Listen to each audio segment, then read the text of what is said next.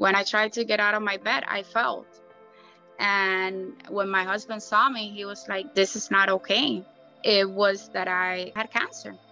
My patient, Daymara Cano, was diagnosed with acute myeloid leukemia in June 2020.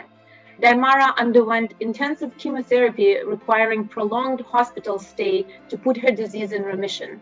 Nevertheless, we knew that her disease would return without stem cell transplantation.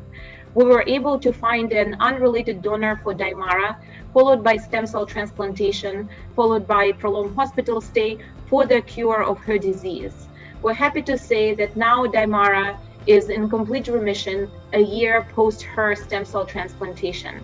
Daymara is very likely to remain in complete remission and continue to live a normal life. I think Dr. Linhares, besides my doctor and my savior, I have Dr. Linhares' personal phone number. And you know, like, you don't see that nowadays. And she goes above and beyond. Like, honestly, she's like a friend. I was very impressed with Daymara's determination to live, determination to go through this treatment without really complaining much from the very beginning. I was blessed to see her bell ringing ceremony, and just seeing her kids with her and there was so heartwarming, and honestly made me cry, of course.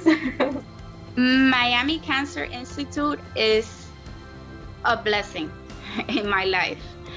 Like, that place, you walk into that place and you feel such a gratitude. Every single person, from the person that cleans the floor to the doctor, everybody is so loving.